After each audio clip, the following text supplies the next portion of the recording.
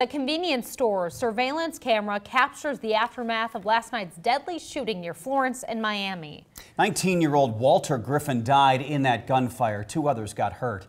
Tonight we have video of the stunning and deadly incident.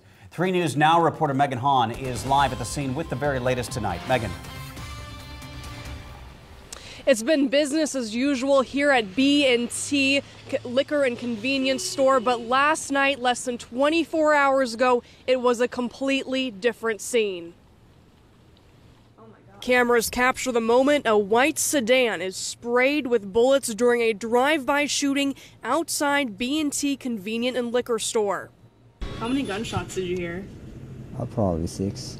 Barani Tawaldi works at the shop and says he was on shift last night when the shots rang out. Heard there was a shooting outside. Then when we hear the shooting, I closed the door. Then after 1 minute, one young lady is coming, and I opened the door for her. Then we called police. He ran to lock the front doors and moments later let in a woman who had been with the victims when the shooting happened. She was crying, yeah.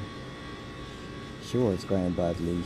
Tawaldi installed a brand new surveillance system just 3 days ago after concerns about another shooting outside his store March 18th. We were putting all over the camera. We had a very high definition camera, try to be secure for everybody, safe and comfort, but still it's not really safe, but we try our best. So police are still searching for the suspects who left 19-year-old Walter Griffin dead and 2 others fighting for their lives.